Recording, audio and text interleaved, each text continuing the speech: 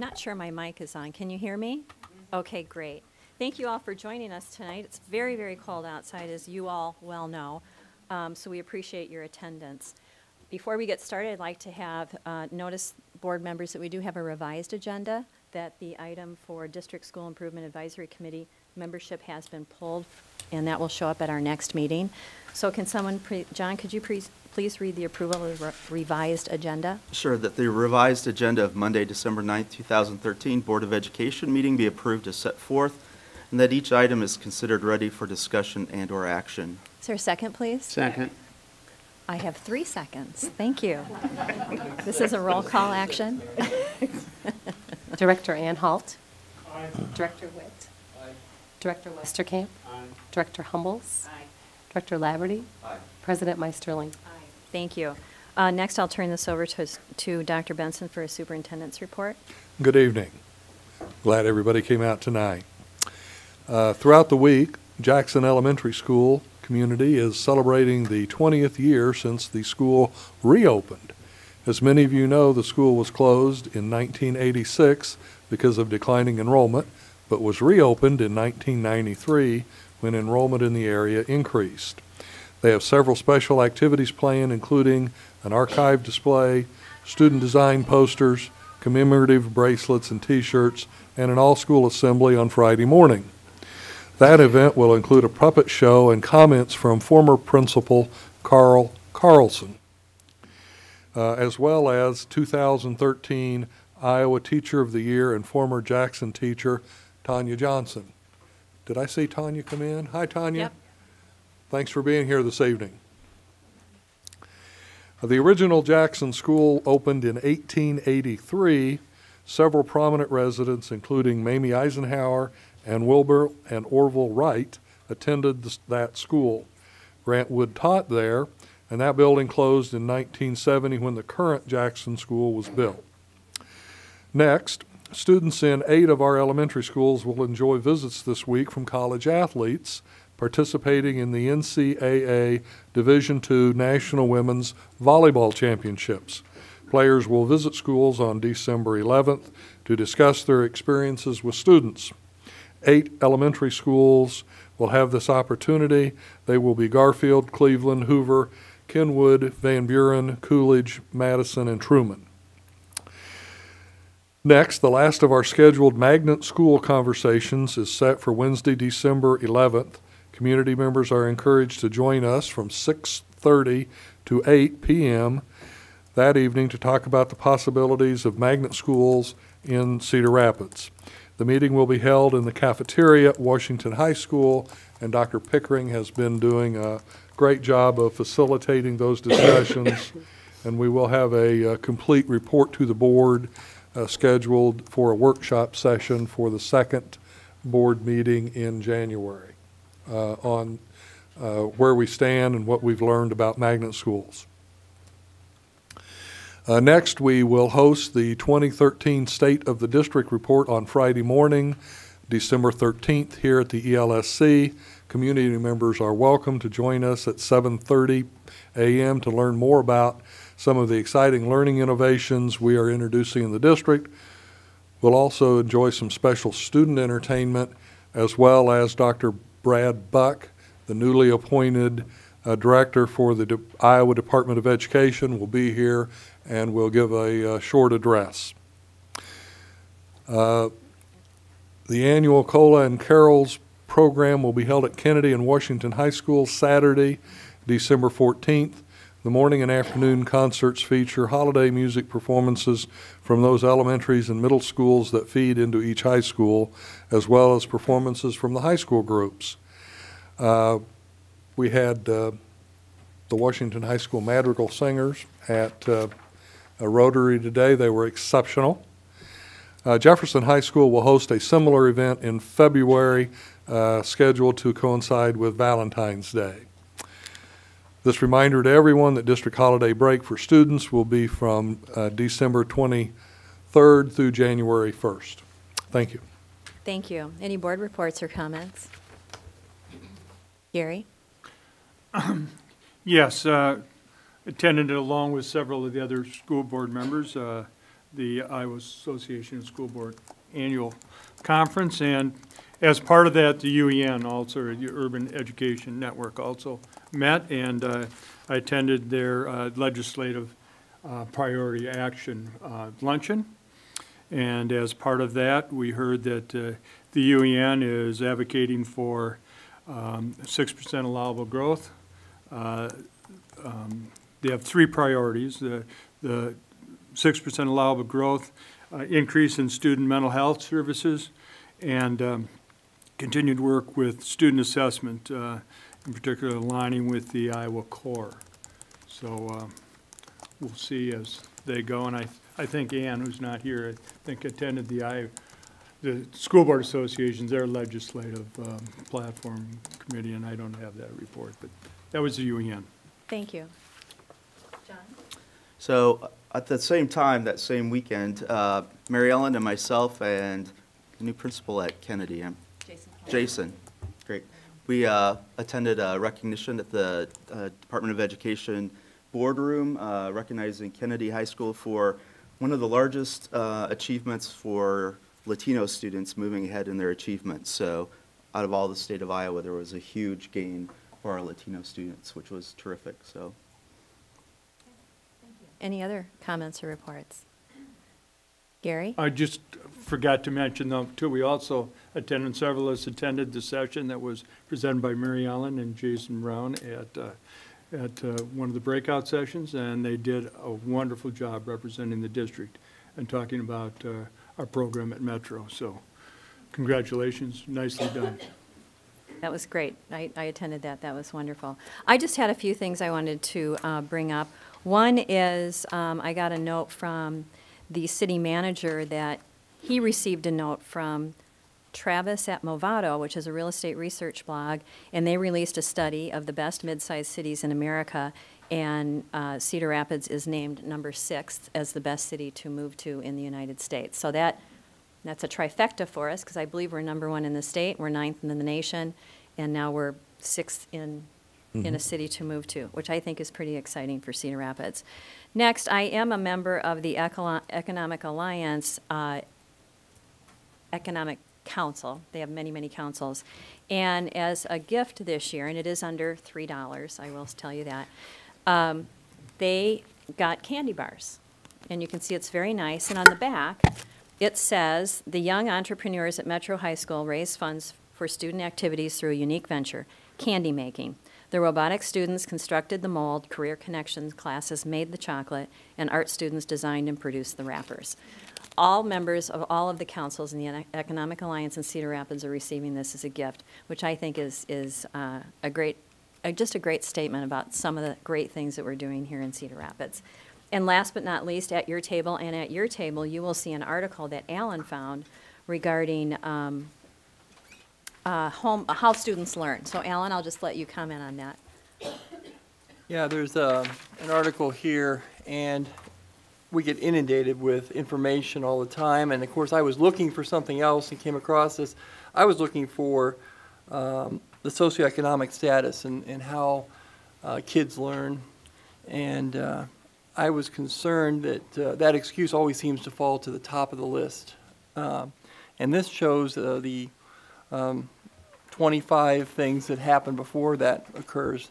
Student self-assessment, self-grading, response to intervention, teacher credibility, those sort of things. And I thought this was very compelling reading because it really identifies a lot of other things that we do well, and you could start checking these off the list. There's a few things that we could probably do a little more of, but we don't need to always put that other one at the top of the list, so I thought that was very interesting.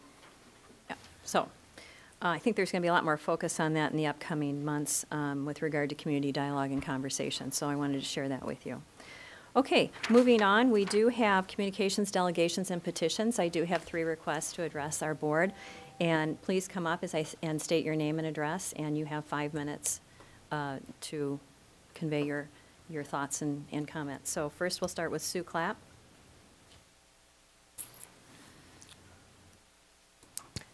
Good evening. I'm Sue Clapp, 2242 Evergreen Street, Northeast Cedar Rapids, Iowa. I'm pleased to share with you our newly named nationally board certified teachers. This year, Cedar Rapids Community Schools have 6 new MBC teachers and 2 others that have renewed their certificates. Roxanne Dittmer from Lynn County Child Development Center, Jessica Mooberry from Erskine, Abby Pecci from Grant Wood, Cassidy Reinken from Roosevelt, Jillian Schulte from Grant Wood and Kenwood, and Nicole Shaw from Gibson are the new recipients. Jeanette Schrader from Harding and Robert Thronson from Washington renewed their certificates, which expire after 10 years. This is quite an achievement. Teachers must demonstrate advanced teaching knowledge, skills, and practices, and should be viewed as accomplished education professionals. Nationally, the number of teachers who have achieved national board certification is equivalent to approximately only 3% of the teaching force. Cedar Rapids is proud to state that we have 3 times the number of those certified teachers as any other district in our state. Currently, we have 44 active nationally board certified teachers, plus our 6 new candidates, and have had as many as 60 teachers that have now completed this process as one of the teachers in our district. The next highest total prior to this year, I don't know the whole state results yet, is at Sioux City, and they have only 17 certified teachers. So we have quite a big gap in number. And I'm proud to say that the strength in this program is due to the promotion and support by the Cedar Rapids Education Association and the Iowa State Education Association. We have 3 of our members that help to facilitate support classes and provide ongoing support with reading their entries. Robin Gandy, Sherry Kopecki, and Chris LaFrenz have currently been supporting our national board process and helping them pursue this very rigorous accomplishment. Congratulations to these national board certified teachers. We're proud of you. I'd also like to share that we did have 6 of our staff nominated for the Excellence in Education Award, presented every year by the Iowa State Education Association. I spoke with you earlier encouraging parents and staff to take the time to nominate some of our outstanding teachers, and proudly several of you did that. Though none were announced as the top winner, I was pleased that so many have been thought of and nominated. This year, Bridget Castelluccio from Jackson, Suzanne Clace Duthler from Madison, Judy Schinkelberg from Coolidge, Cindy Smith from Harding, Connie Stuzak from Jackson, and Jenny Wagner from Kennedy were the proud nominees. Thank you to those that took the time to nominate these outstanding teachers, and congratulations to our very deserving staff. Thank you, Sue. Next is Tanya Johnson.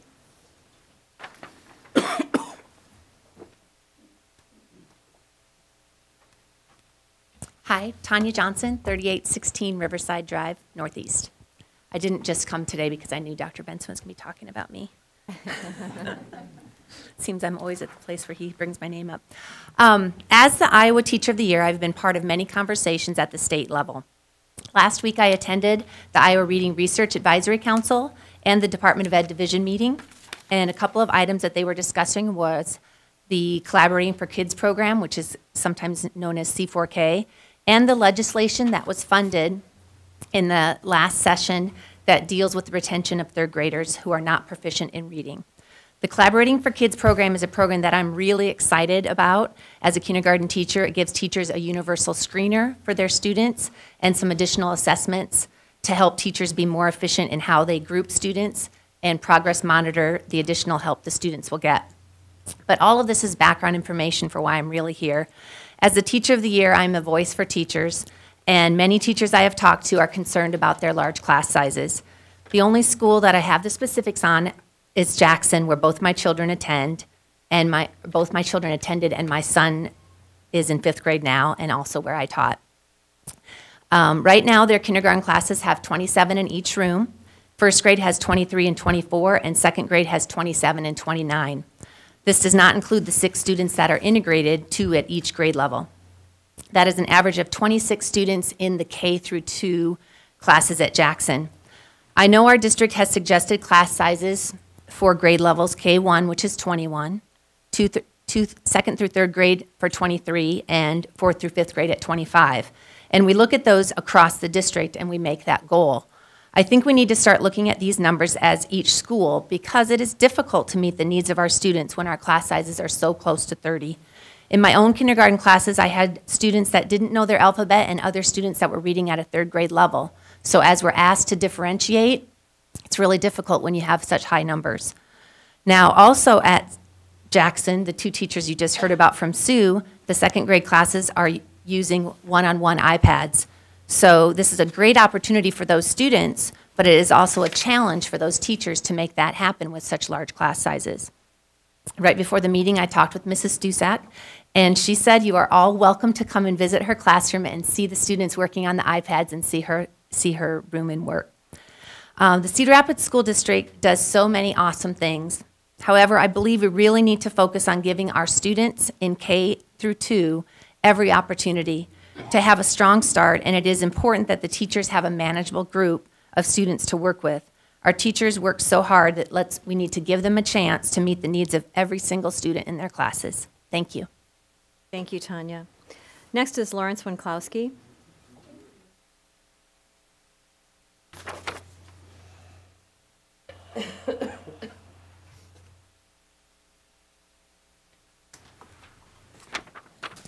Hi, Lawrence Winklowski, 4234 Morel Road, Northeast.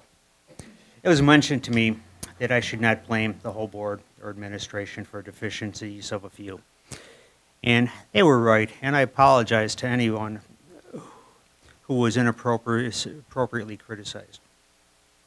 I have a good idea as to the communication standards that Dr. Benson and President Meisterling have, and I will continue to point out specific failures to meet these standards, not everyone. On the Engaged Sierra Schools, there was a topic, what teacher leadership roles would enhance your children's education?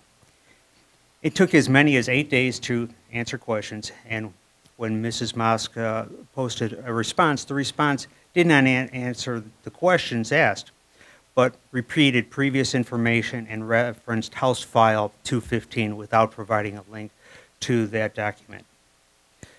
If you want public feedback, provide the initial information required for the feedback, and answer questions in a timely manner. Mr. Witt, you owe me a reply to my November 17th email.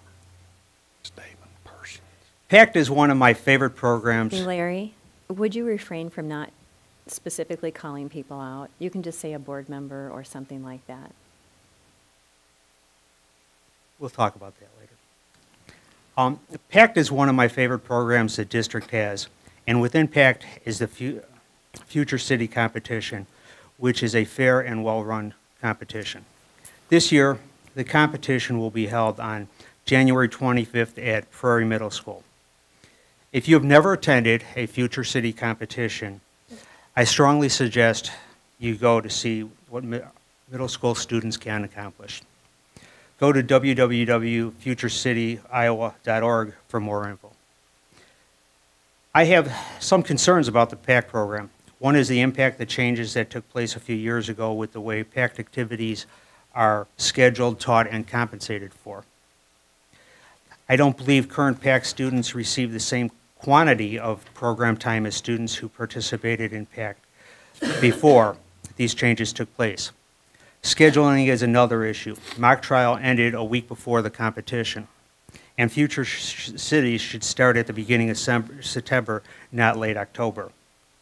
As for the mock trial competition, I suggest the district stop participating in the mock trial competition. The district should only return to the competition when changes are made to make it fair to all participants. Some 8th graders cannot participate in PACT because their RTI time is in the morning when they are at high school, and others don't participate because of the demands required on them by high school classes. We are losing participants, and we need to make sure PACT remains strong. This school board approved a calendar which allows 2 days for finals. So why does at least one high school allow 3? Why does the amount of time the students have to take final exams differ between high schools? Is less taught at some high schools? Why do some 8th graders taking high school classes at one school have to take 3 finals in one day, while their middle school classmates who goes to a different high school gets to take finals in 2 days? This creates problems for middle schools who have to accommodate students on different high school schedules, and parents who now have to drop their children off into the middle school at 11 o'clock instead of at a high school at 8 in the morning. This situation needs to be corrected now before the finals in the beginning of March. Final schedules should be the same for all schools. Even period classes one day, odd period classes the next. So, thank you. Thank you. Okay, next is our consent agenda, and I'm going to do this a little bit differently. I'm going to ask for a motion, a second, and then we'll have discussion. So can I have a motion to approve the consent agenda? So move. Second, please. Second. Discussion. I have a couple of items. First of all, I wanted to point out BA 14170, the musical instruments. As a parent who has children in the district who have been very active in music, and seeing nationally that music programs are being cut, I want to point out to the public that I'm very proud as a board member here of Cedar Rapids that we continue to support the music programs. This is one example. We're spending almost $60,000 for 40 different musical instruments for our middle and high schools. This is just one of a yearly allotment of new music instruments and things that go into our programs. So, again, I'm very proud of that. And the second thing, I did want to pull the PEPL programs. There's several of them, BA 14152, 154, 162, and 168. As we've seen as a board, there's maybe some confusion about what the district's budget goes for and what these different taxes go for. The musical instruments are out of the instructional support levy.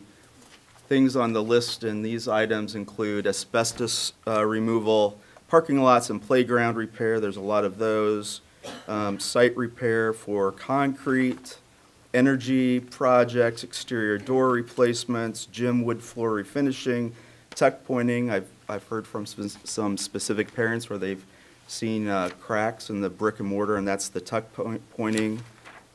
Classroom contingency programs, roof replacements, access for safety and security, sealing of tennis courts and replacement of vehicles. We also see window and door replacements. We see trucks and cars that are from more than 12 years old. We see buses on here, new buses. These are all things that the PEPL money is going for. So when the citizens vote down the renewal of the PEPL and look for that, I just want to remind people that it's pay this now, make sure that we have adequate funds to support our schools and keep our kids safe in our schools, or we're going to end up paying later. So just want to make those comments. I appreciate those. Any other comments or items that you'd like to discuss in consent agenda? This is a roll call action. Director Witt. Director Westerkamp. Aye. Director Humbles. Aye. Director Rosenthal. Aye. Director Laverty. Aye. Director Anhalt. President Meisterling. Aye. Thank you. Next, I'll turn this over to Laurel to talk, to introduce our Community School Foundation.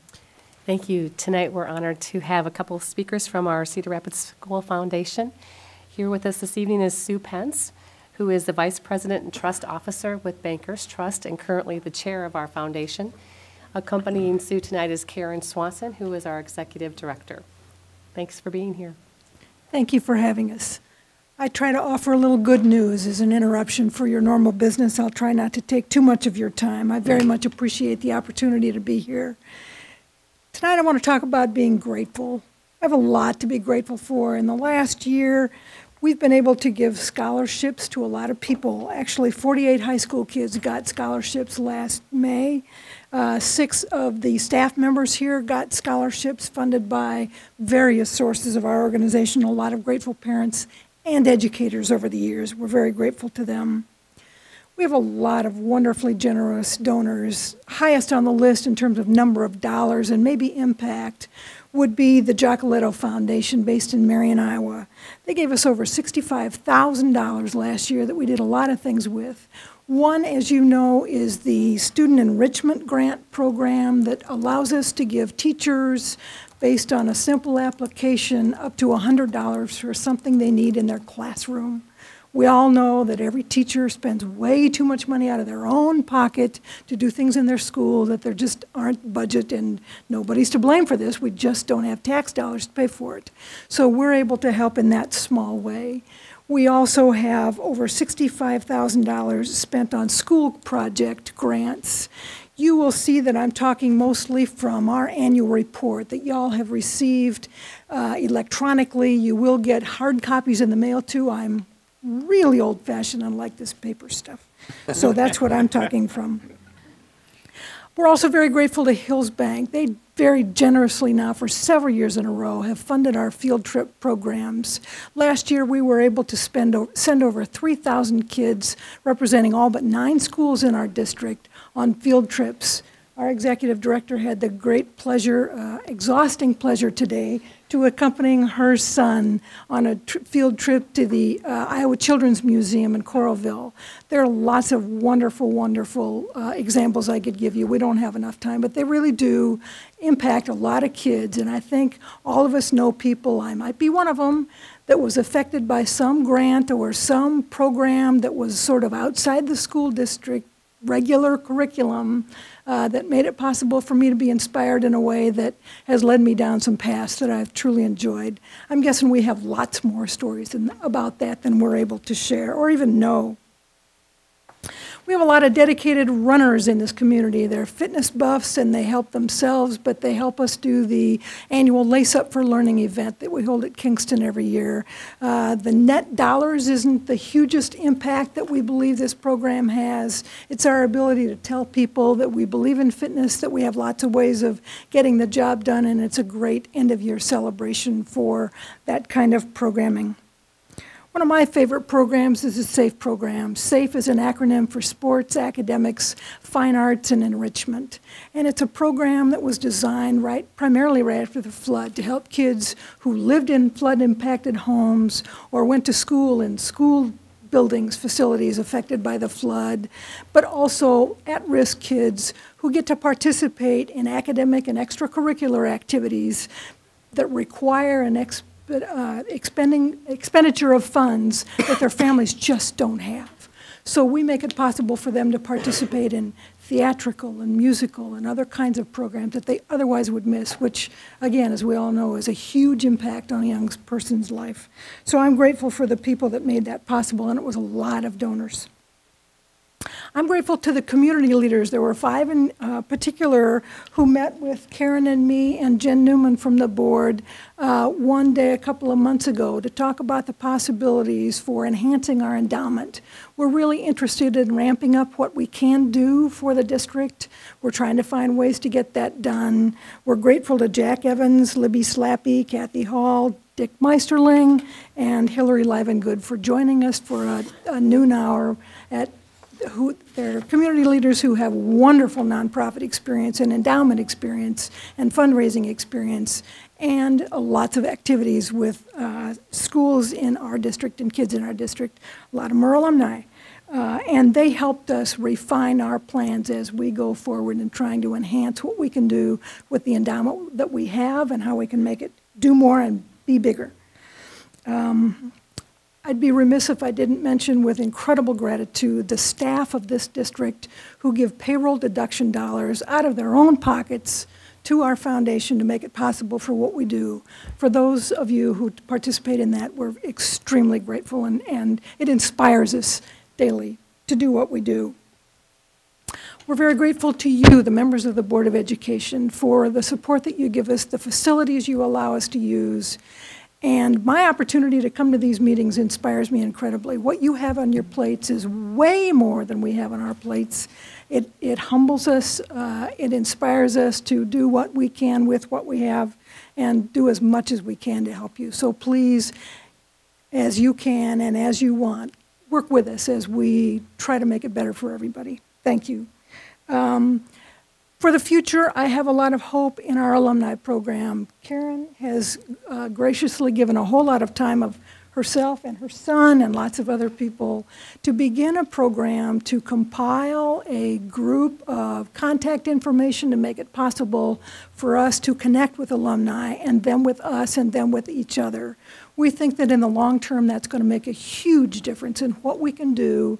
And we found it happening in the flood, and it sort of inspired us in lots of ways since then. But we think that keeping alumni in touch with what we're about and what we can do with more help will head us in the right direction and keep us garnering the support we need to keep doing what we do.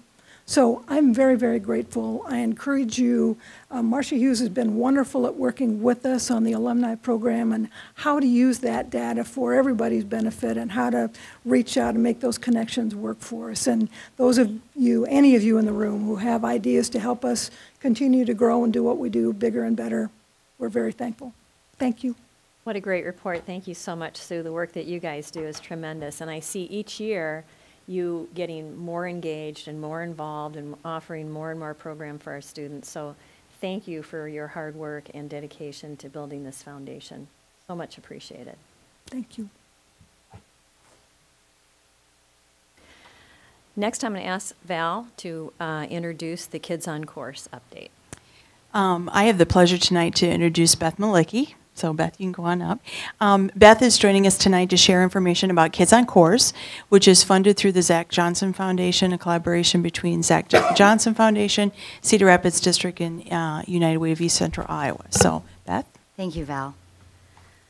Thank you very much, ladies and gentlemen. Good evening. Thank you for being here and for listening to the work that we do. We're very excited to share it. I'm the program leader of Kids on Course. I am a volunteer. Our structure is truly a tripod. We have the United Way of East Central Iowa. They're our fiscal agent, and that's the employee of record for our 9 employees. We have the Zach Johnson Foundation, as Val mentioned, is our exclusive sponsor. Zach had a big day yesterday. Yay. Way big day. Yay. And chairman of the Zach Johnson Foundation Board, Pat Cobb, is here, and his support is instrumental and amazing. And then finally you, the Cedar Rapids Community School District. You offer expertise, access, and support without which we frankly would not exist. So thank you so much for simply being there and allowing us to do the work that we do. You see the top image is Zach and Kim Johnson, the couple who have great compassion and a deep desire to support kids and families in Zach's hometown. That picture at the top is from our gala. Did I do that? No, okay. The picture at the top is from our gala, and that is our primary fundraiser in addition to the pro-am that happens the next day. That's how we fund Kids on Course. We're in our 3rd year of a 3-year pilot. Our new focus since this summer has really been pushing academic achievement, and we're in 2 elementary schools currently, Harrison Elementary and Van Buren Elementary. We started a summer camp. That's an example of the academic push we've been doing. We only invited kids who were academically behind or who needed a positive place to be over the summer, and quite frankly, most of our kids fell into both categories. It was free for all who attended. We provided 2 meals, transportation to and from the site, which was Harrison. Again, thank you. We hired Cedar Rapids certified teachers to instruct in math and reading 1 hour of each day for 4 weeks. We had about 75 kids show up over those 4 weeks. We had 52 attend with regularity, enough regularity that we could look at data and say with conviction that our intervention caused that data to move or not. And we're very excited to say that it did move. If I could show you a slide, and if it is not there, it is in your packet. Oh, there it is, yay. This is an example, that whole breadth of it, the blue and the red, of how many math skills kiddos should have had before they entered the next school year. The red, or rather, the bluish is what they actually had mastered before they came to our summer camp. The red is how much work we had to do. Granted, we only had 4 weeks. So let's see the next slide and see how far we got on math. We got purple. We did 25% of math skills, either mastered or at least growth in those math skills in 4 weeks' time through our summer camp. If you look at this sheet, and the board members received one, if you want, just email me. Reading scores were not as vibrant. They were good. We didn't have the summer slide, but we reduced it closer to half than a third. So we were really, really happy about the summer slide in reading that we were able to sort of hold the line on and make some progress on. theoretically, if we doubled the program, we could totally eliminate, the math gap and potentially get really close to not having any sort of summer slide. We're in 2nd, 3rd, and 4th grades at Van Buren and Harrison. Next year we'll be at 2nd, 3rd, 4th, 5th, and that's considered fully ramped up. We have 4 staff at each of our schools. We also have a part-time Hispanic family liaison because we recognize at one of our schools, Van Buren, we have a significant ELL population, and we were not reaching those families adequately, and we had to try a new method. And wow, shocking, culture matters, and having someone who understands their culture and they can trust has made a huge difference. We know that real change comes through exceptional relationships. That example I just gave about the Hispanic outreach is a good example of that, but we are pretty intense about data. It is not good enough to do things that you think will help or things you think seem nice. You have to measure what you do and make sure it aligns with what classroom teachers want, school district goals are, and what will simply make this a better community. If I could show you a slide of something we look at pretty intensely, it's the one after this. It's demographic data. We don't hide from the fact that a majority of our students rely on free reduced lunch. We also don't use that as an excuse for why maybe they're not achieving. We look at racial realities and we embrace it and want to make sure that our program is reflective of the racial breakdown in the building. We want students because they could benefit from our program, not because their parents signed them up.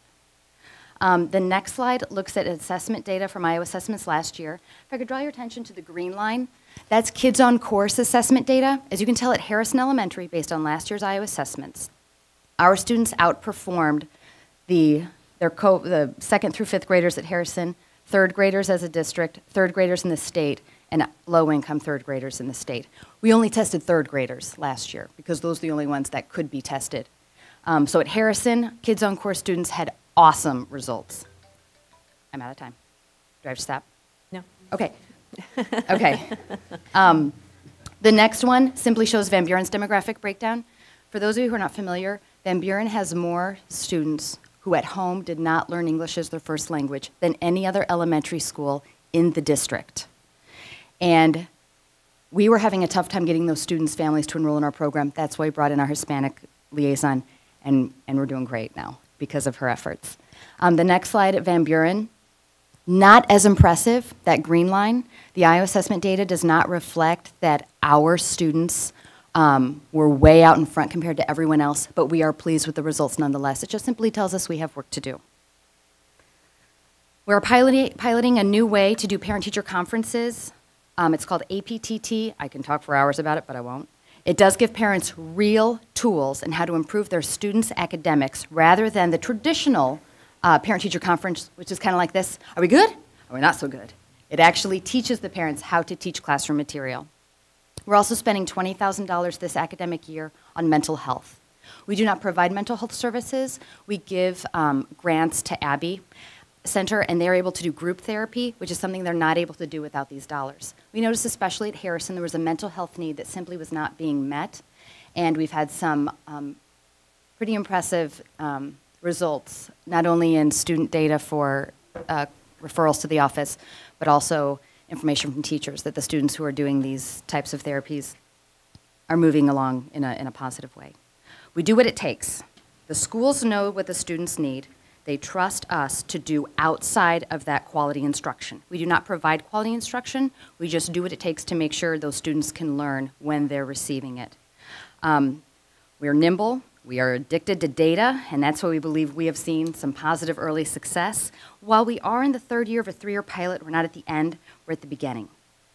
We're really looking to expand to middle schools. That would be Roosevelt and Wilson, and follow our students as they go into those more tricky ages as they go through middle school and eventually high school. And we also would like to see our program expand to other elementary schools sooner than later, but we know the reality is that we have to do this deliberately and carefully. We are poised to stay with them through graduation day. Not high school, but college. Any questions? No, it was an excellent report. I want to make one more note about Zach's performance yesterday. That was outstanding. Yeah. I wanted to see one more hole played, but that didn't happen with the same outcome, I would say.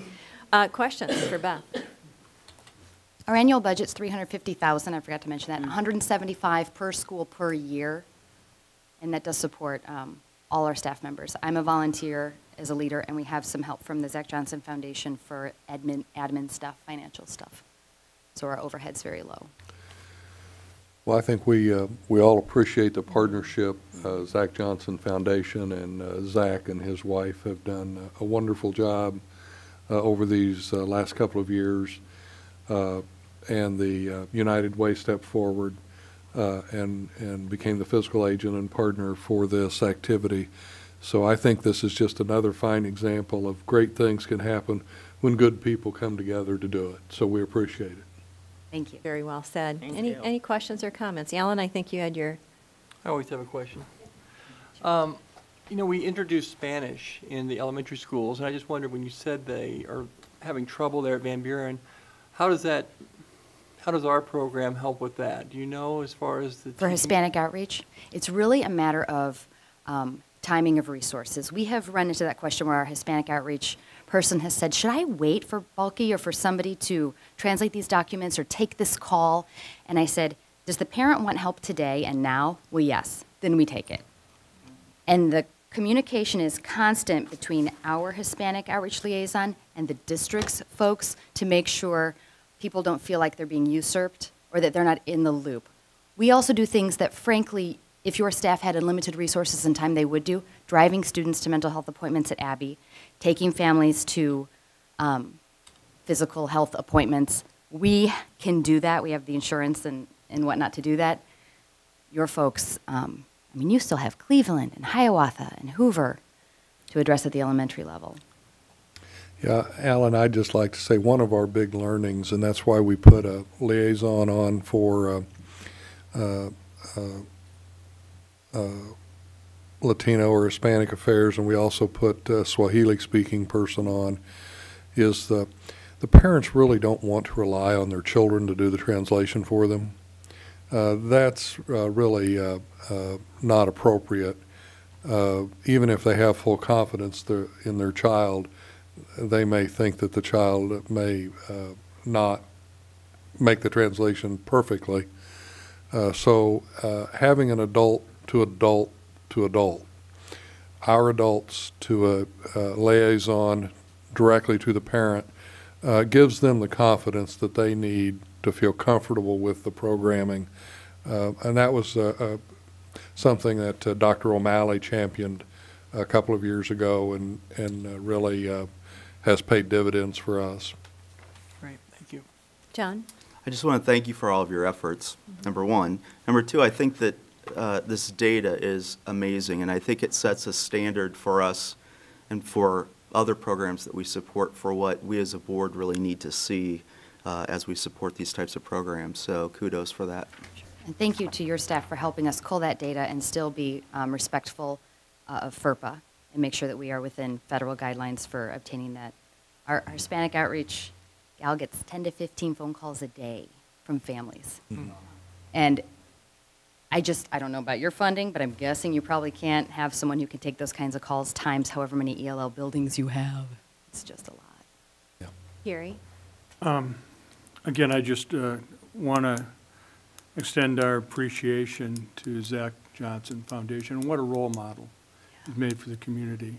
It isn't just sitting back and complaining or whatever. It's really getting in and working with us. And I think that's the strong point is we've seen many programs that they want to come in and they want to advocate their own program, and this is what it is, and it has to be this way.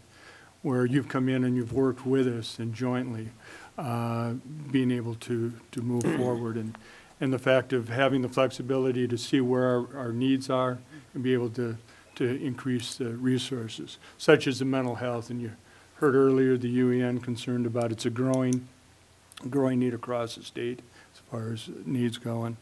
And it isn't just throwing money at a program, but additional resources certainly helps. And I think we are making, you are, and Zach Johnson, putting together a model that shows this is how we can make a difference, given the resources and given the right direction. So a marvelous program. Thank you. You're volunteering your services. We appreciate it and extend our thanks and gratitude to Zach and Zach Johnson Foundation for the great work he's doing.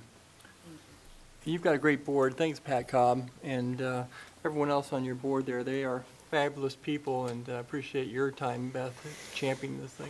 Yeah, well, it starts with the principals in your buildings and Val for her leadership. They're the experts. They tell us what they need, and we try to make it happen quickly. So thank you. Thank you very much. Thanks. Okay, I'm going to leave this with Val to talk about the extended day program.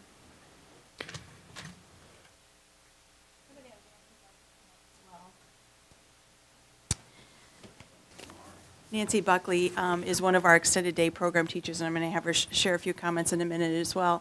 I have the opportunity tonight to share a little bit about our extended day program, which is an opportunity that we have in every single elementary this year. We've had extended day in the past in a few of our buildings, and this year we expanded it to every building, so it was an option for every building. One of the things that is really important when you think about our extended day program is we really tried to look at who are some kids that really need some additional support in the areas of reading or math. And we tried to make that determination based on information we knew in the prior year, because we tried to identify these kids right away in September. What are some of the kids that might have some trouble in reading or math? What information do we have in data from last year that would help us make a decision so that we can give them the support that they need right away? And that is based on a building decision. They do that looking at their learning supports information. They meet as teams in their PLCs and talk about kids that maybe need a little bit more information, a little bit more support, and working on some of the skills that we have. They follow and work on all of the Iowa core standards. So that is an important alignment that they provide for each of the program or each of the students. And it's specific to some of the needs that the kids have. Not every kid in the same group, in the same building would have the same need. So it certainly is specific to what each individual student needs. And then the locations, like I've said, are at every building, and that is in all sorts of classrooms in our buildings and trying to find the perfect location to meet the needs. They've divided them into small groups across the building, or they're all in one room as well. We also, a little bit about the program, one of the things we did is we made sure that buildings kind of set that schedule. So they could determine, do I want to do it before school? Do we want to do it after school? What's going to meet the best needs of our parents here at that school? We also gave them the option that you could do it 2 or 3 days, and we have a variety of different things that are happening. And that was based on some of the additional things that happen in buildings. It could be that they have other after-school activities or other things before school, that they didn't want to make this a competition to something else that may also be happening that will also extend student learning. We do hire our own teachers. They're all quality certified teachers, and they are many times the teachers right there in that building, but we have hired from outside as well as we've been looking for any of the people that might be part of it. We use some of the instruction that we use right within our school day, but we also use some of the things that we've used that we know are quality. And I'm going to let Nancy talk a little bit about some of the pieces that she's used in her instruction with some of the students. We provide a snack to all of them as they come. If they come in the afternoon and in the morning, the buildings had the decision, if you're going to come in the morning, do they need a granola bar, do they need something to kind of get them going before they would go to breakfast at that school. And then the length is typically about 45 minutes to an hour. It kind of depends on the building, but typically it's about 45 minutes to an hour. And then the other thing I want you to understand is that we're offering 2 sessions of that. We did a period here from September to right before conferences or right after. It kind of depended on when conferences were following for most buildings. And then we're going to start a second session in January. And we served in our first session over 370 students, and that, again, those are identified by the buildings. And we're looking at that data that we're collecting at the district with our Fontana Pinnell data, as well as our district Iowa core assessment that we do in math. And we're going to be comparing that data.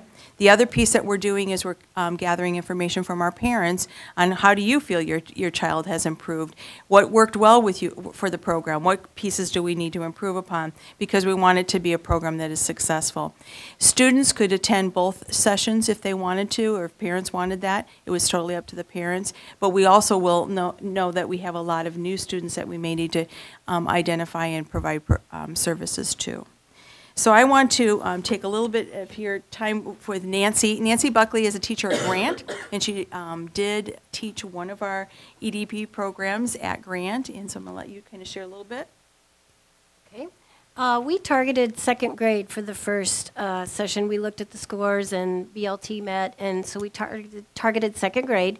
And I would say out of about 70, we had 16 that we kind of zeroed in on.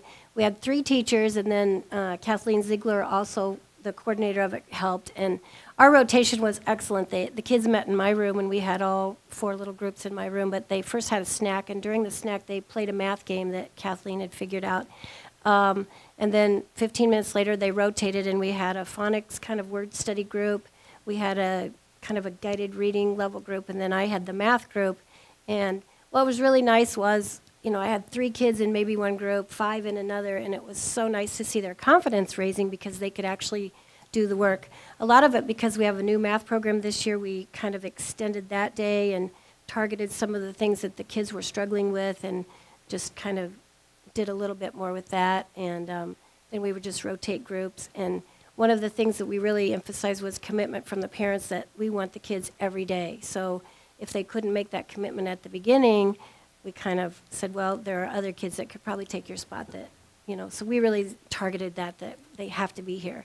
And sometimes parents would pick them up early and the kids would want to stay, and it was great. So this next time, I don't know, we're having a discussion about having a 3rd, 4th, 5th group, so we're not really sure how that's all going to work with the teachers that we get or whatever. But the second grade, I thought was very successful. I'm anxious to do the F&P again just to see. We've had a break here, but hopefully that'll carry over, and they're just a little bit more confident. And I know the second graders that I have in my room, because I teach at 2-3 this year, their math facts have definitely improved. So we kind of targeted that, and we had them graph it every day and kind of look. And we met twice a week, so it was fun, and the kids loved it, and it just worked out great. So, you know, questions? Questions. Thank you very much. That sounds like a great program, and ones that our students will thrive and benefit from. So focus on that data as you had in there to make sure that what we're doing, you're intentionally measuring that and demonstrating that you're reaching those goals. Questions, comments? I think it's fabulous. I just, if this thing expanded, I mean, how do we fund something like this? That's probably the million-dollar question. How do you fund a program like this? We got certified teachers working, and you know, we got a lot of constraints, and yet we're trying to do the right thing. Currently, we're using our at-risk funds to pay for this program, and you know, it is working. You're right. We're pretty pleased that we served over 370. We have the potential that we could serve about 500 in each of those sessions. The unfortunate thing is then finding all the staff that are willing to take that time, because it is an additional piece. It lengthens their day because they start their EDP program shortly before even their contract ends, and then they go and finish their day, their regular contract day. So that's one of the issues. But it is, I think, one of the things is we've served probably more kids than we have before. The 370 we were very proud of this year, and I think that it's showing that we're trying to meet a need, and we certainly have potential to grow it a little bit yet this next session, and I'm hoping that we can. Thank you. Other comments or questions? Yes, Keith. I have a question, a comment. How do we relate these things to our legislators so that it's in a succinct format that they can see this funding really does help children? It really does get very positive results, you know. You know, we look at these allowable growth numbers and so on, and it's just frustrating. Well, so we need to do a better job of telling them right what we're doing and how we're doing it. Well, and I can certainly share it with the board once we get our F&P data and our Iowa Core Assessment data back on these specific kids. But that would be a piece. You're right. That the data really, when we can make those graphs like Beth was showing us earlier and show the growth that our kids are making because they're part of these kinds of programs, that speaks for itself, and that we need to have the funding to make that happen. You're right. Us, you know, providing words and documents like that, if they have that visual of the data, there's a number of kids, here's the growth we've seen, that's pretty powerful, and that's one piece I think we can do. And I think what's great about this evening, we see, you know, the private partnership, we see what we're doing, you know, with tax dollars, and both of them are so important to get to get involvement in education and what's going on. So, you know, I guess maybe it goes over to Marcia, but we need to spread the word. We do. You're absolutely right. We do need to spread the word of all the great things that are happening. You're absolutely right. Others? Okay, thank you very much. And Nancy, thanks for coming out tonight after a long day at work. Next, we're going to move to administration reports, and I'll turn this over to Steve Graham to talk about the comprehensive annual financial report.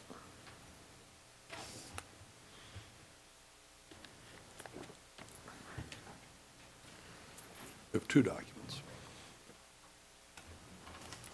I grabbed the wrong document, so sorry, I had to go back.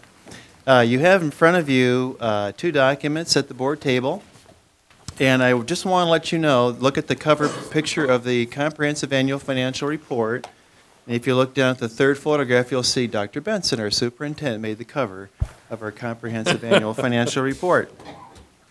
Just before Kevin Smith, who's a partner with McGladdery, makes comments about this, and Kevin braved the roads between Kansas City and Cedar Rapids to be here tonight, and will be making the journey back home tomorrow. Just a couple of quick comments. First of all, thank you, Sherry Lusky. Sherry's our manager of accounting, and I heard Beth Mielicki say, when a lot of good people do a lot of good things, or good results come out of a lot of people doing a lot of great things. Something like that. Sherry does a lot of work and really works hard and puts a lot of time and effort into sort of the behind-the-scenes work to put this comprehensive annual financial report together. I just want to recognize Sherry publicly for that.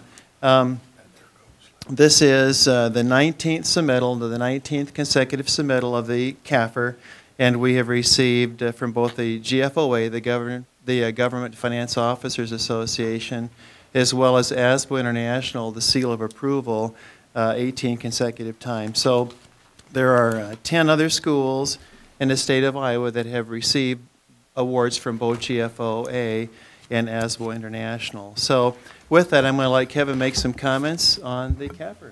Kevin. By the way, that's outstanding, Steve. That is truly remarkable, and your board very much appreciates that fiscal integrity, and so do your taxpayers, so thank you. Thanks, Steve. Dr. Benson, members of the board, thank you for having me this evening. I've got just a brief presentation just to give the results of this year's audit. We have met, McGladdery has met with the audit committee several times throughout the year, but the most recent meeting we did go through the CAFR and the results of the audit in detail.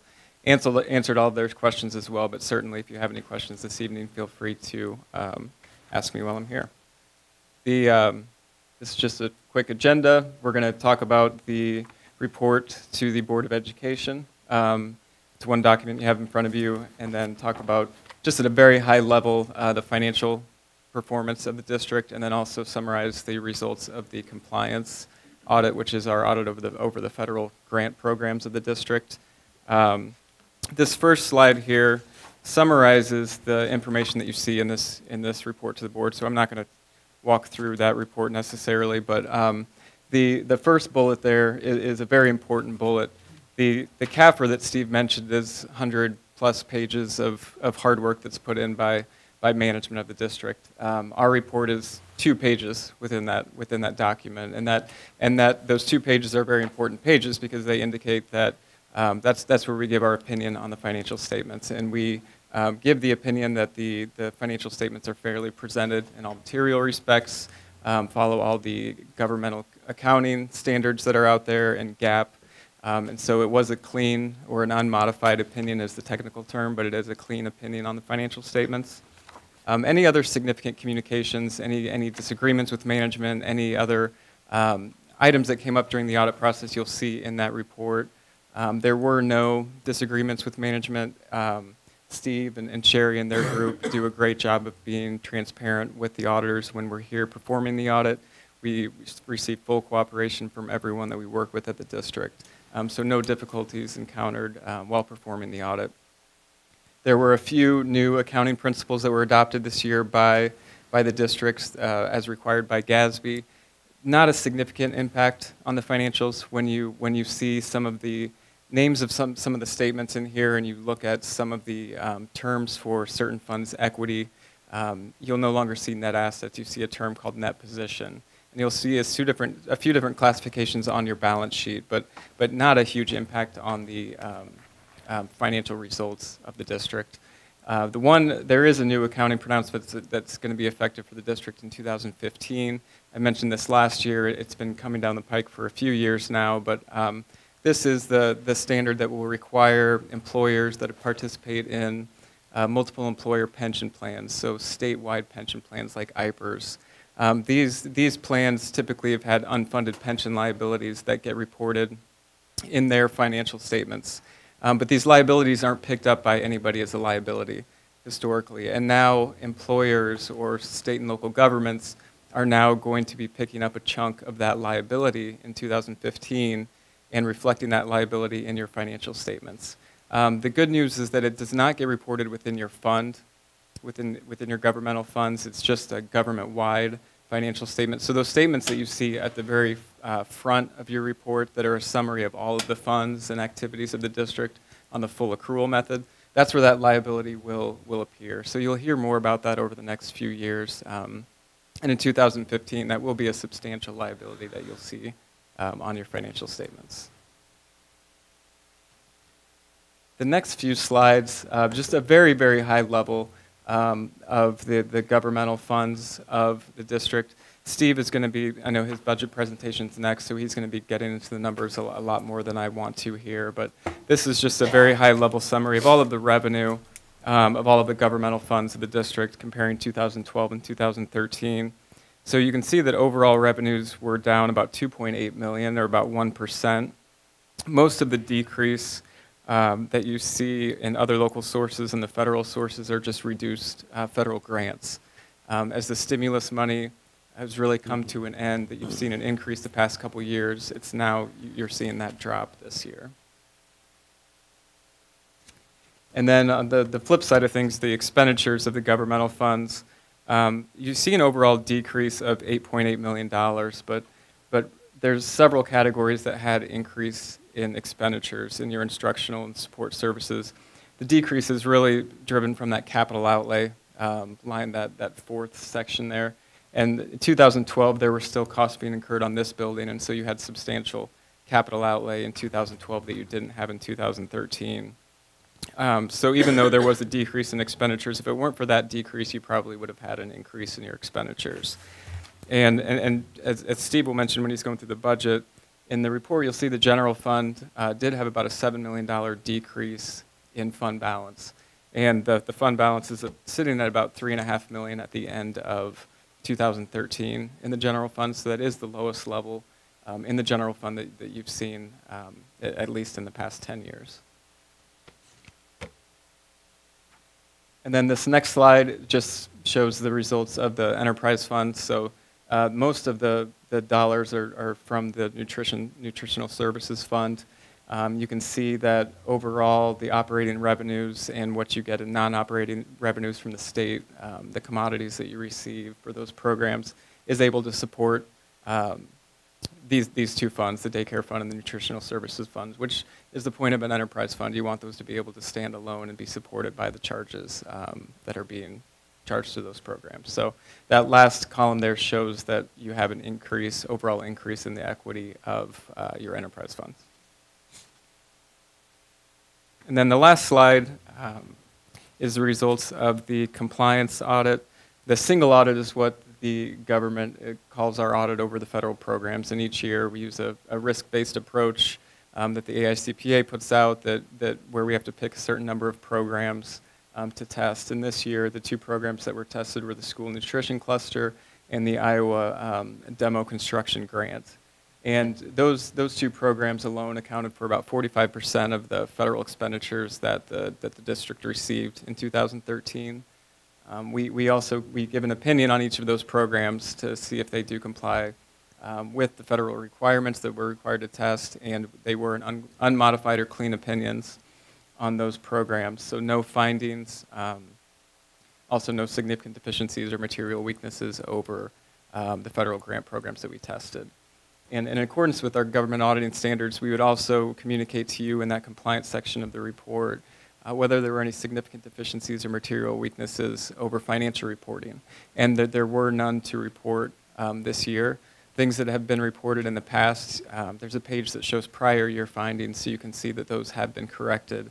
And very great news to not have to report any of those items this year. So that's all I had. I'd be happy to answer whatever questions you have. Questions or comments? Keith? I have a question about the IPERS issue. It's my understanding that's a fund we really have no control over.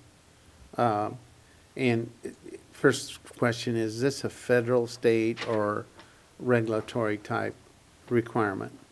It's federal, so all state and local governments throughout the country will have to comply with this new standard. So then that begs the next question. If IPERS were, God forbid, go broke, are we creating a liability for ourselves by putting this on our financial statement? And if so, should we be talking to attorneys about, in employment agreements and so on, that we really were not going to fund this? Since we have no control over it, it seems to me it's an issue we really need to research. And this liability does not change the way that you fund the plan or change the legal requirements to the plan. But I think that's the point of what the GASB is saying, is that somebody's got this liability for this unfunded plan, and that liability rests with the sponsors or the governments that are out there. So if we recognize it, though, do we create another liability for ourselves that we may have to fund it? I mean, I think we need to ask this question. I'm looking at you, Dr. Benson. Yeah, I know. On this issue, that we may have to change our employment contracts, that, because I don't want to be responsible for something we have no control over whatsoever. And another stupid law. You're not the only one that thinks that. It was a very debated standard and under scrutiny for several years. And there's a lot of people that aren't happy about having to implement this. Unfortunately, it did get adopted a few years ago and isn't going to go away. But it has caused state and local governments to review benefit packages in some respects. The good news is that Iowa's not, although the plan is underfunded, it's not as significantly underfunded as some of the states that are out there. As I have understand the issue, the federal government, through this process, is casting a wide net over a small group of fish. There are some states where municipalities have their own retirement liabilities. Well, the Detroit bankruptcy is a good example of that, where there are obligations to the Detroit taxpayers. I believe our obligations rest with the state of Iowa, but I'll be glad to ask that question, even though we may be required to report it. Ann? So are we liable for that, whether it's reported or not? Is that what you're saying? That's what I'm going to find out. Find out, okay. My belief is that that's a general obligation of the state of Iowa, the way the Iowa has crafted their retirement system, but I'll check on that. Okay. Other comments? Yes, Keith? I mean, I think it's a remarkable job that's being done. These are really coveted recognitions that we have. So appreciate the work of the staff and being able to get reports, and that we can have confidence in what we're receiving is correct. That's really important. Couldn't agree more. And in every department, all of our departments, it follows through. Our audit committee, I think, has been doing a great job, so thank you. Okay, thank you. Sherry, thank you very much. It's a lot of work. We appreciate that. Thank you for bearing the weather to join us this evening. We do appreciate that as well. Thanks. And this is, it's recommended that the Board of Education approve the 2012-2013 Comprehensive Annual Financial Report. This is a voice vote. All those in favor, please indicate by saying aye. Aye. Those opposed, same sign. Okay. And Steve, I'll leave this with you to talk about fiscal year 2015 budget assumptions. Thank you very much, President Meisterling. You all have, Dr. Benson is holding it up, one stapled handout. The very front side of it is the PowerPoint presentation, and then the actual budget assumptions document is on the back half of that document. So at any rate, we begin sort of the budget building season. The budget season never ends. It's a continuous process where we continually look at fiscal 14 budget on a daily, weekly, monthly basis. We're looking at changes in metrics. It's very data-driven. But this is, I suppose, the official beginning of the fiscal 15 budget season. We come to the Board of Education, talk about the budget assumptions. And so this has been sort of the tradition in recent years. We have 10 budget assumptions that we'll review tonight, and certainly open it up to questions and answers as we go. First of all, the stable tax rate that we have in preparing the fiscal 15 budget will be a very important thing for us to be very sensitive and very watchful for. It goes without saying, our local property taxpayer is providing our resources at the local level, and we're very sensitive to that. It's the mutual desire of both the board and our administration to maintain the stability of that levy rate going forward. So changes in educational programming, fund reserves, tax base growth, all these things have an impact on where that ending tax rate will lie. And certainly the Board of Education will see multiple options in terms of a property tax rate as we're looking at the construction of our budget, which culminates on the 15th of April of 14 when we certify our property tax levy rate. And this is just the trend, a 10-year trend of property tax levy rates. You'll see that we are at $15.48 now, which is still not as high as we were back in fiscal 5. So you can see the change over time in the property tax levy rate. And we're still looking pretty darn good when it comes to all of our 11 Linn County school districts. We are in the lower third of those levy rates when we look at all of our schools in Linn County. So a budget assumption, too, is that we're going to see a moderate growth rate in our property tax base. The growth in fiscal 14 was 2.1%. The average growth over a 10-year period is a little better than that at 2.3%. We have a residential property rollback order, which increases our residential class of property taxable valuation. That's going to go up 3%. We see, though, on the flip side, on the commercial sector, that the rollback order is going to reduce commercial property taxes by 5%.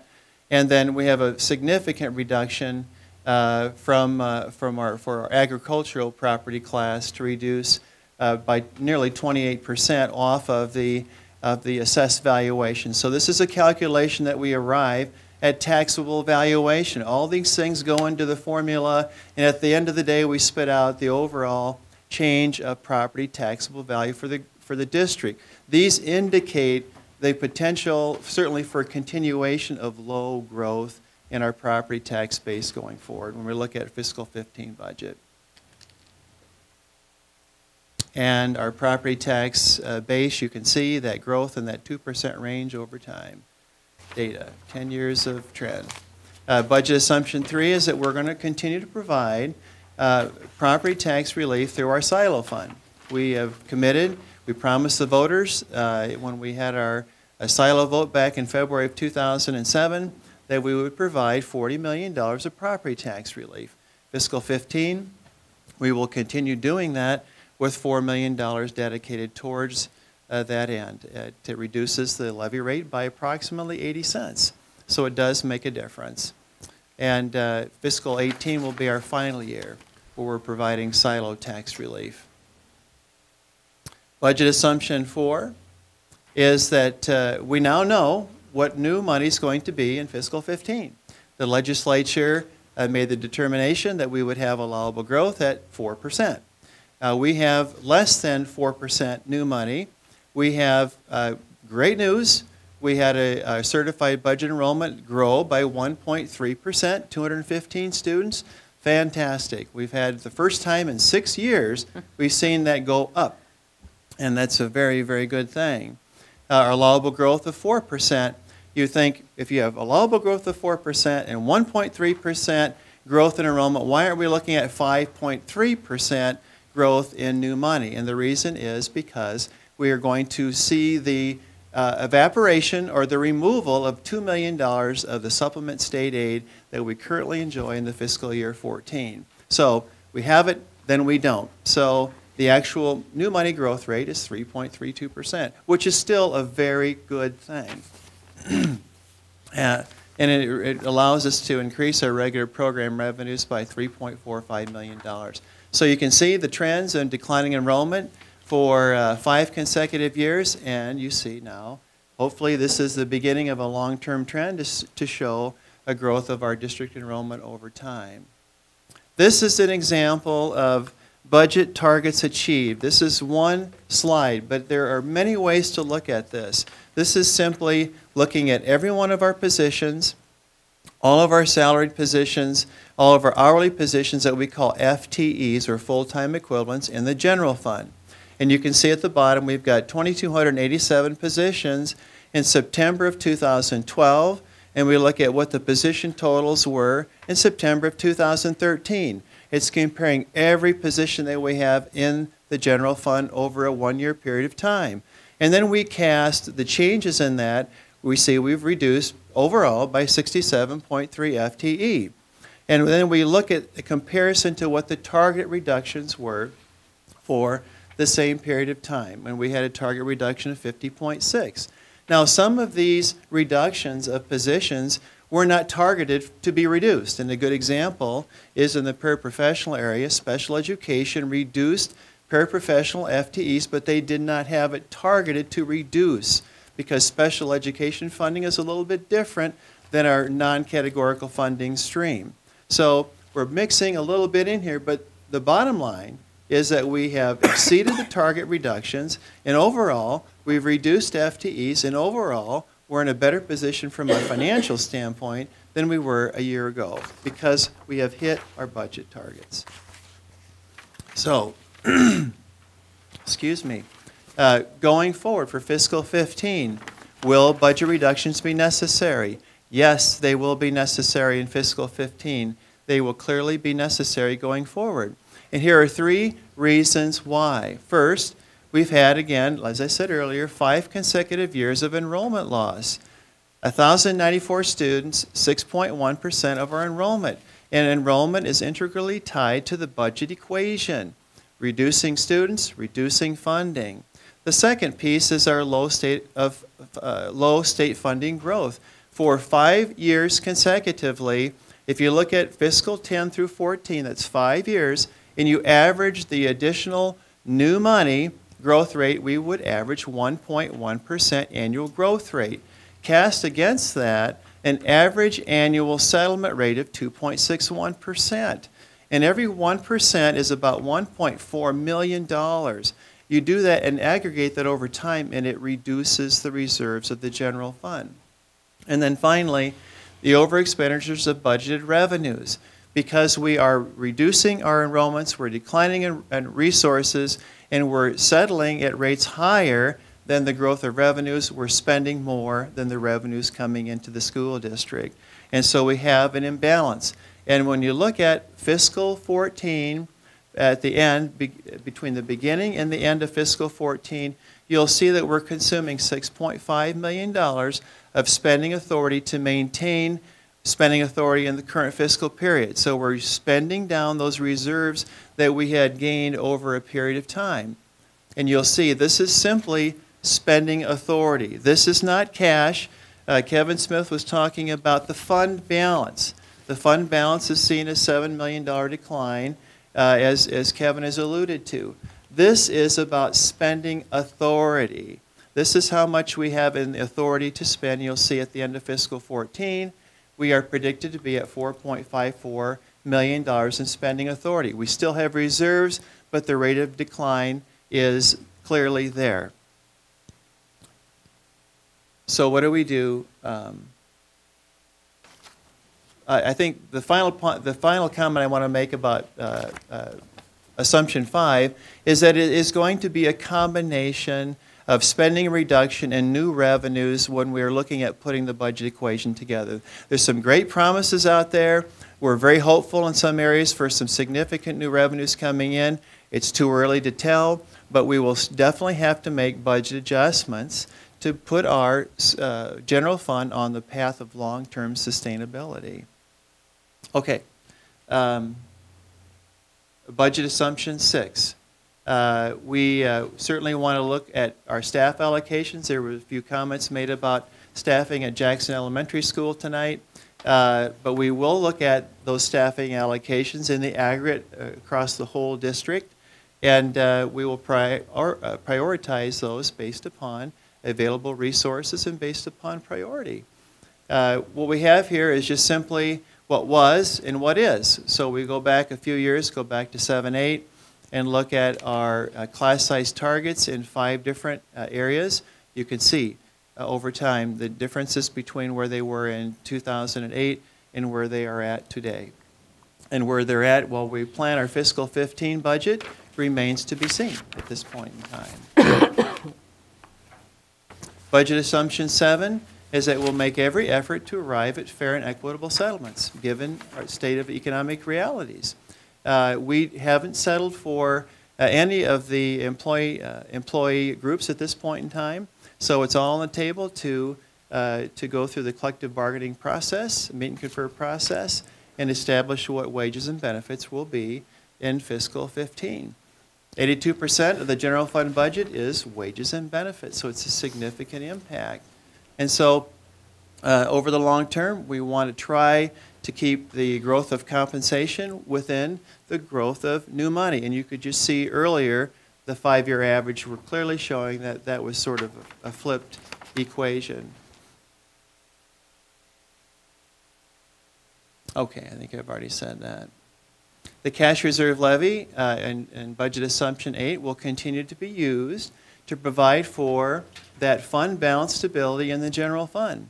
We cannot levy a tax high enough to avoid a need to take a close look at maintaining budget authority. We can't levy a tax high enough to do that. But what the Board of Education has done is given great support to increase the cash reserve levy considerably from the previous year. I'm just going to move right to the slide here. You see, we went from $9.2 million in cash reserve levy in fiscal 13 to $13.7 million today. This is the primary reason why the levy rate went from 1517 to 1548. But this is what is turning the cash reserves of the general fund around. You'll see that our cash reserves in the general fund are predicted to grow slightly in fiscal 14, which is in the opposite direction of our spending authority reserves, which are going down. But the board's support of increasing the cash reserve levy was key to doing that. So we are moving towards a better place in terms of the fund balance as we proceed through fiscal 14. And you can see we're well within the confines of the limit. The limit is $36.4 million, and we're levying 13.7. So we're well within the law. I'm going to grab some water real quick.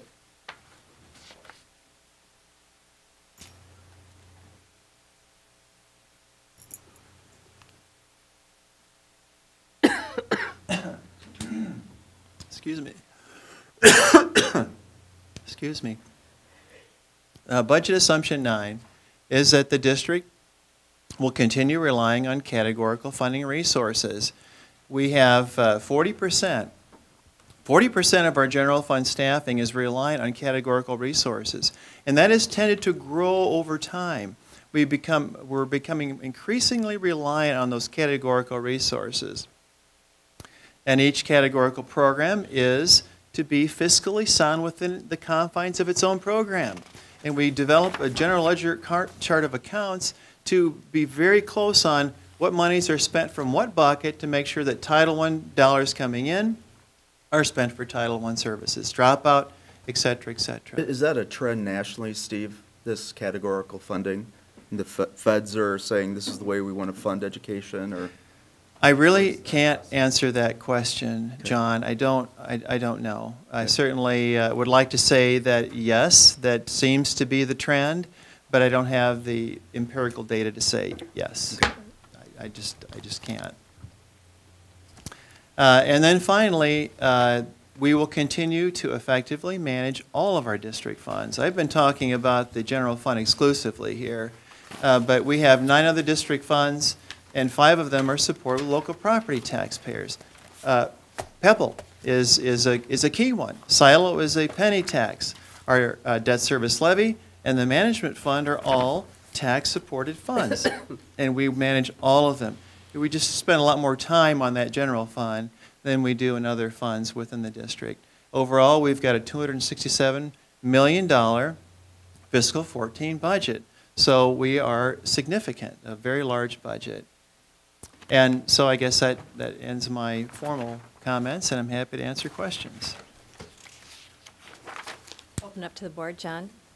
So I know that negotiations go on and all these sorts of things, but we heard about class size. I've heard this from a couple of people in the community. I've heard it from some teachers. I've heard it from my own children in a couple of cases.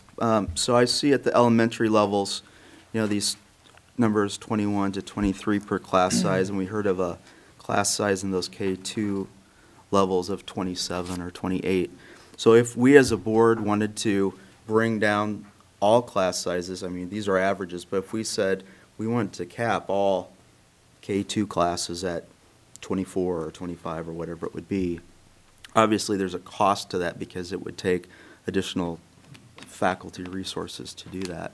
Is there some way for us to get some estimates of what that would cost? And again, as we go into discussions of the budget, obviously if you're getting X percent of new monies coming into the district and, you know, salaries are negotiated much higher than that, it's not going to be possible with 80-some% of the general funds going towards salary and benefits. But I think as a board that would be helpful for us if we really want to get at this class size issue, if that's a true interest and we have to pay for it, how do we do that? So at least as one board member, I'd like to see that.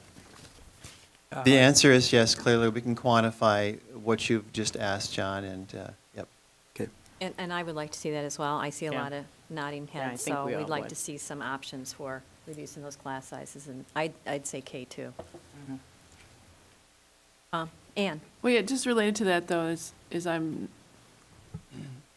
I guess I'm not sure to say that the data doesn't support smaller class sizes or that the data is mixed on the benefit of class size. I mean, I agree that having smaller class sizes is better, at least it's intuitive.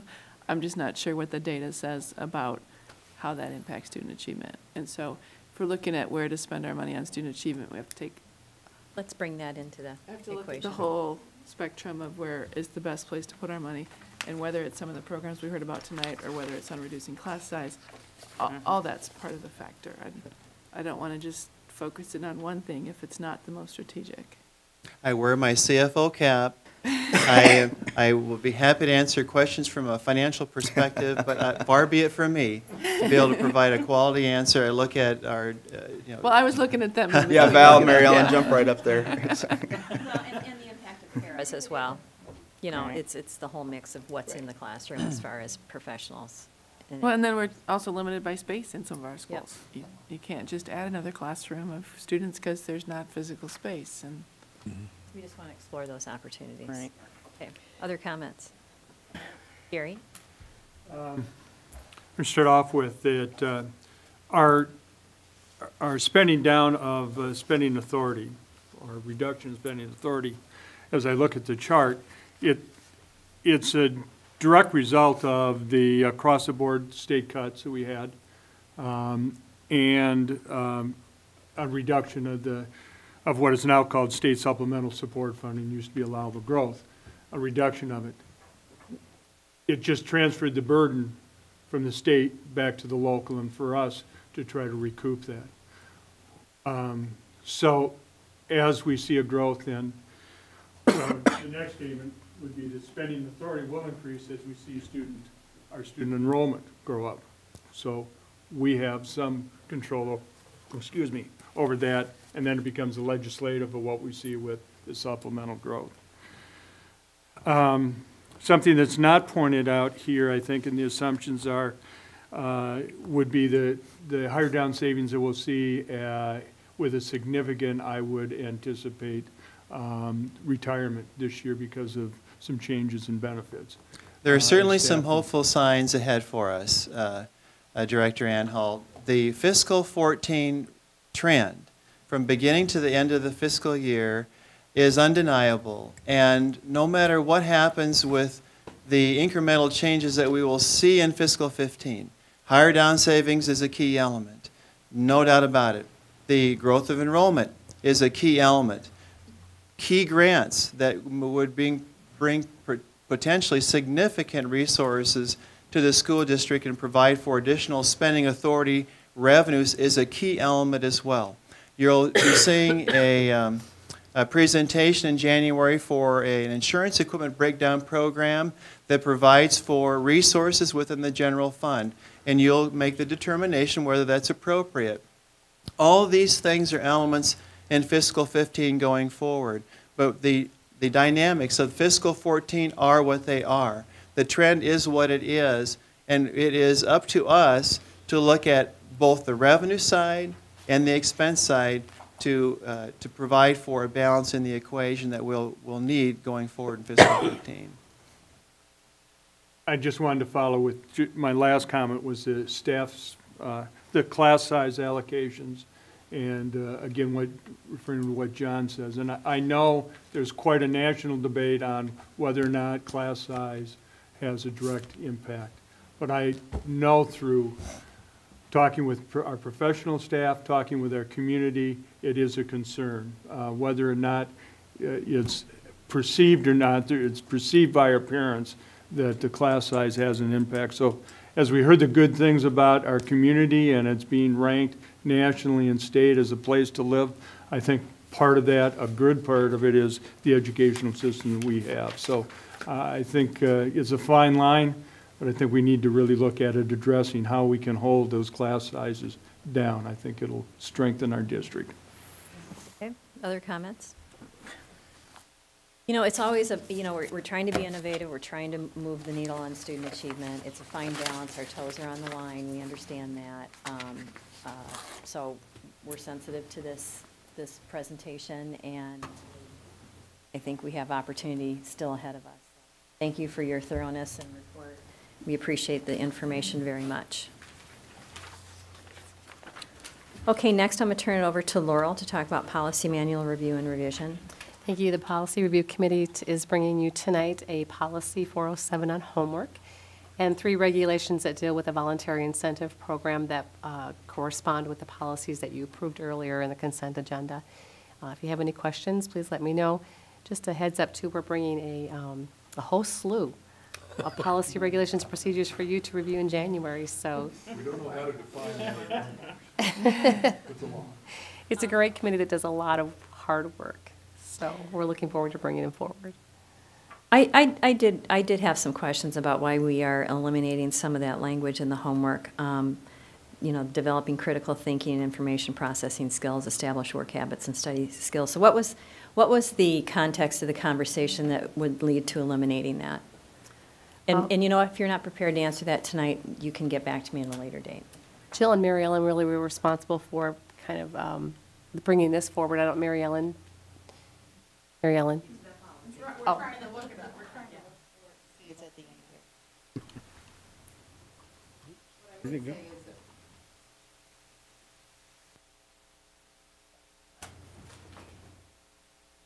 What I would say is that when we discussed the homework, when we had the homework conversation, homework is a relevant part of an extension of the classroom. It is not an integral part. The word integral means that it is probably more important than it actually is. The most important part of instruction is when there's that interaction between the teacher and the student in the classroom. Homework and follow-up learning is not necessarily the integral part of our learning program. So I think that's why we took that. It is a relevant and purposeful extension of what takes place in the classroom. And I think that's really important that we have that wording in there, that it is not something that's to be done separate from what happens in the classroom. It is to be done as an extension of that and to further a student's knowledge. We know that we have students that come to us at all varying levels, and an extension of that for one student may look different than an extension for another student. We want to make sure that it's not busy work, that kids are just doing busy work at home. We want to make sure that they're expanding on the knowledge that they've gathered in the classroom, and it increases their knowledge and their concept formation to bring back to the classroom. What we don't want is, we know that the playing field is not even for all children when homework goes home. And some children get a lot of support with homework and others don't.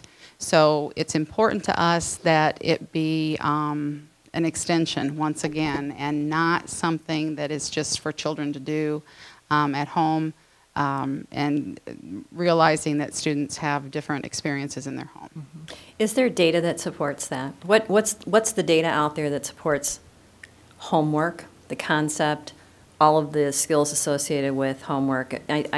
Or is this? There is, Mary, you would find it on both sides of the line. Some people would say that there is no benefit to homework, whereas others would say that it does benefit.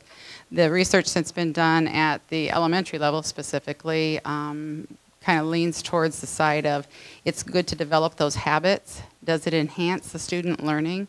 A lot of the research would say no on that. That's probably the majority of it. It does help to build those habits and help kids further their knowledge in many ways. Now I think with the opportunities that we have with Canvas to expand learning beyond the classroom and the resources that are at students' fingertips, I think again that's going to look different because teachers can communicate with students, you know, almost 24/7 with the Canvas learning, and kids can get on the internet and look at the resources that teachers have posted and so on and so forth. So homework is going to look a lot different than it has in the past with just going home and doing that work. You're going to find research to support it, and you're going to find research that doesn't support it. I think the most important thing for us to remember is that it should not be, it has to be connected, purposeful, and meaningful to what has occurred in the classroom. I want you to say that in there. I want you to say that sentence right in that policy. Connected, purposeful, and meaningful? Yeah. Is it not in there? It says relevant and purposeful. Yeah, it's almost like when I read this, I'm not getting the same sense that I'm getting in the conversation that or the explanation that you're sharing tonight. So we could go back and look at that one? We can. Sure. Absolutely. Mary, I got a question on this, and maybe Trace Pickering can weigh in. You know, this homework thing has been something I've always wondered if our district is moving quickly away from homework, and I don't know what it's called for sure, but it's the idea that the kids flipping the classroom, which I've said before, and I know we do some of that, but you get the kids to do the work ahead of time, and they are prepared to discuss it, and then you have a facilitation process. I know we're moving that direction, and I know with the magnet schools there's more of that there, but I just wonder if this entire paragraph could be enhanced to really talk about a 21st century school and all the things that we're doing, because this looks like we're just kind of doctoring up a little bit of something that was written in the 1970s when I went to school. And I just thought, you know, with Mary's comment there, that there might be an opportunity to really talk about the Canvas system and the 24/7 that you talked about, and the idea that we really want these students to be much more mindful that this isn't busy work, because they still see it that way, and they don't come away with great study habits. In other words, the key is that when they're in high school particularly, and they are doing homework, that they're not just going through the motions, they're actually creating a behavior that will carry them through life. And that is the piece that might be missing here, is this idea that you get people who are really clued in that this is not just to get through this day and so you can get through the next day. It's a change of behavior. Yeah. I agree. I would like to see that future thinking, and was thinking about flipped classrooms exactly and how that plays into this. So, Excellent, great suggestions. And And I'm just not sure if homework's even the right title. learning to a I mean, greater. it's all about moving kids to say, hey, I'm not going to school just to go to school. I'm going to school to learn, and I have a role in what I learn. And I think that's what I'm hearing up The here. homeschool connection, we can work on that, sure. Yeah, okay, good. Other comments on any of the other policy manual items? I would like to see in the future when we have these, like the voluntary, when we show all of this, you know, lined out, I didn't say that correctly, but you know what I mean. I would really like to just see a summary page. This is what has changed from this policy to this policy. Because it requires me to read all of it, every word, and figure out, okay, what changed there? So I don't know about everybody else, but I think it would be more helpful if we had just some kind of summary page of the changes. Yeah, those 6 documents are a little cumbersome. We could do that with those. Yeah. We would appreciate it. Okay, Some any more other so than others. comments or suggestions? If not, this is our last meeting of the year. We thank, I'm sorry, Dave?